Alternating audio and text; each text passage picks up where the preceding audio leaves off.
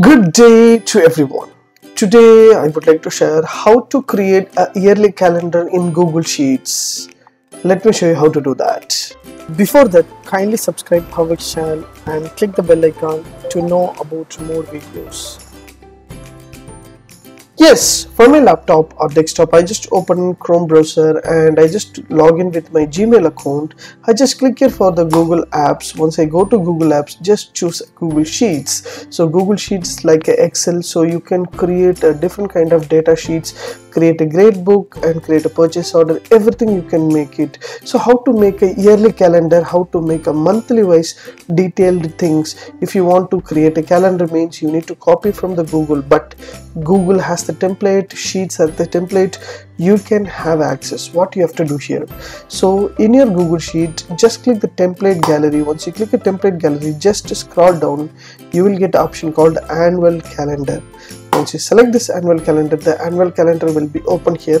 So this is 2023, so 2023 annual calendar will be open here as you see. So for example, if you want to change different kind of year, so you can change your year in your calendar, means automatically it will change the year, continuous year will be changing over there. So this is 2023 calendar, so yearly calendar, monthly wise will be there on downside as you see here. So this is a yearly calendar, Jan, February and March, and till the December and November, December will be there.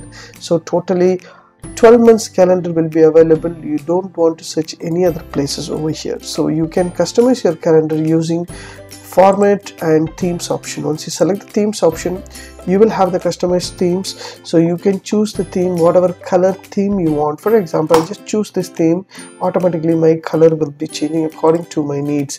So I can choose the changes. So what are the changes I need, I can select and have access with my calendar. So the professional calendar things will be there. So yearly wise, so monthly wise I can change according to my needs. So yearly wise, I just want to make a customized theme, so I can choose a customized theme for the yearly wise to choose and have access.